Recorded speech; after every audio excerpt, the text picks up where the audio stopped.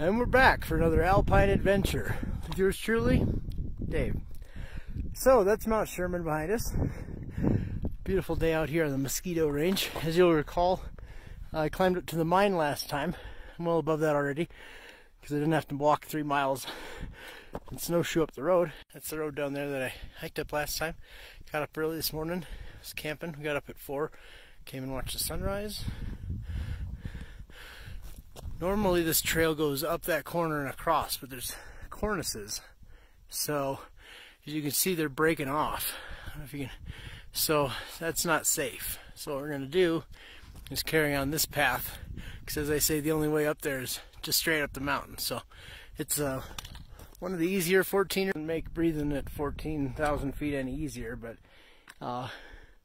it's a nice camping weekend and stay up here in the Alpine and enjoy the mountains. The view from there is going to be great because we'll be able to see across to the other range where Massive and Ebert and the Collegiate Mountains are, I hope. So we'll see.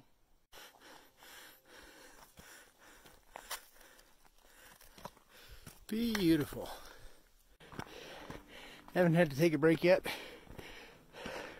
Wanted to make a point about where I am now.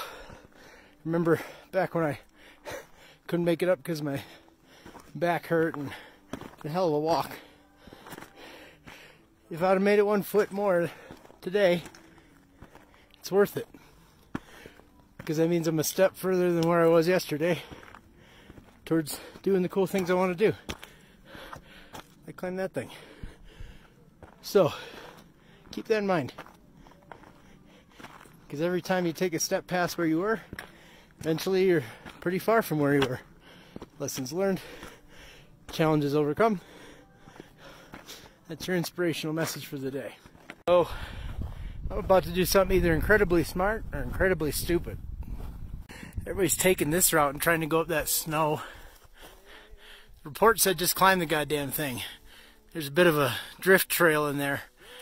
I don't know if it's a trail or like falling rock, but I think I can make it. And that, it would be more challenging, which is more fun, right? Because it's only going to last for so long. So, otherwise I got to go walk up the snow.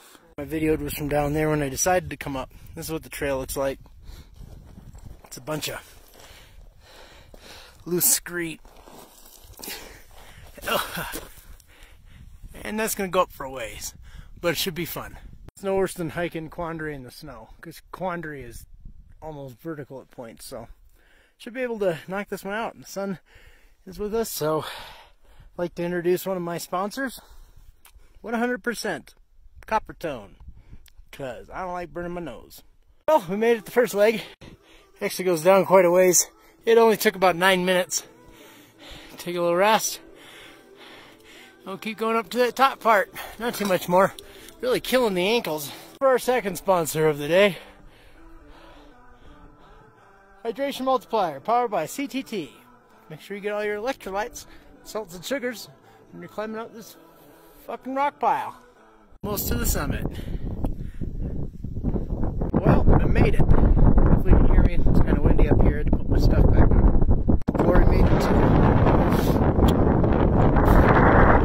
Out there, we got a lot of big peaks. Let's see if we can zoom in on them. So it goes from, I don't know which one, if it is. It goes like Ebert, the Collegiate Peaks, and I think out there is Mount Massive.